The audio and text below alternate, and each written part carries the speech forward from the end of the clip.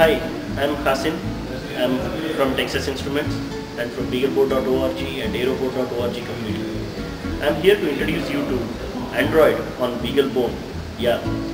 So Beaglebone, as you might have already heard about it, is our next new device on platform from Beaglebone.org.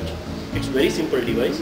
It has Texas Instruments AM335x chipset, which is very new and highly integrated peripheral chipset with inbuilt 3D graphics accelerator, Cortex A8 running at up to 720 MHz and a lot of peripherals to play with. This board is very unique in itself.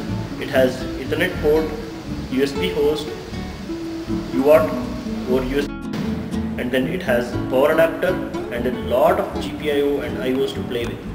And Android runs on this board.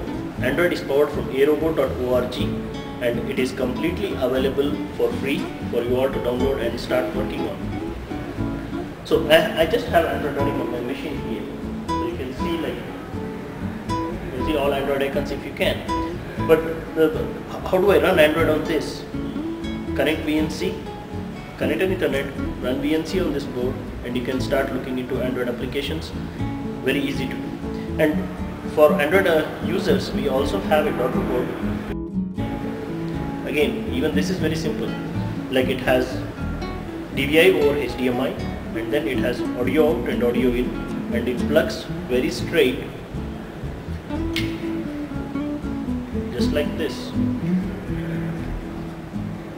And then you have a DVI port to work with. So we are excited to work on this board. If you want to get into Android on Beaglebone, just go to aerobot.org and get Android working on Beaglebone. Thank you.